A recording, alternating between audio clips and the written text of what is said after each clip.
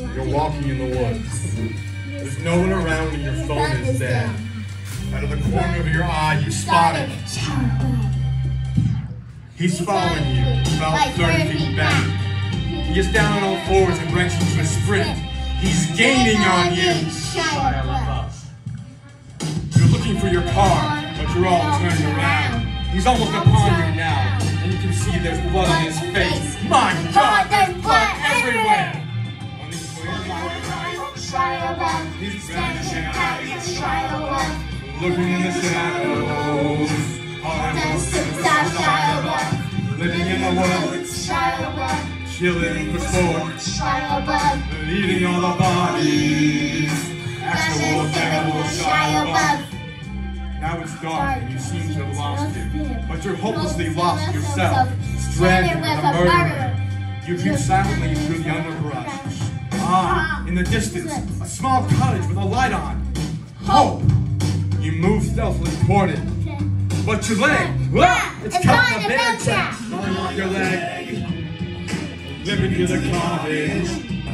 Now you're on the doorstep. Sitting inside, Shia, sharpening an axe. Putting up his new wing. Now you're sneaking up behind him. Struggling in the superstar Shia. Fighting for your life with Shia. Wrestling a knife from Shia. Ceremony kidney. Save the last from Shia. You limp through the dark woods, blood oozing from your stumped leg. But you have won. You have beaten Shia. Wait, he isn't dead. Shia, surprise, there's a gun to your head, and death in his eyes. But you can do jujitsu. Body slam, superstar Shia. Legendary fight with Shia. When no one through the night with Shia.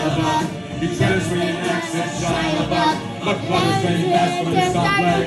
He's dodging every swipe. He pivots to the left. You're counting to the right. You catch him in the neck. You're chopping out his head now.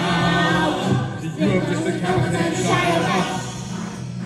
His head topples to the floor, expressionless. You fall to your knees, catch your breath. You're finally safe from Shia LaBeouf. All right, give it up for him, y'all. Merry Christmas. You want to do this one?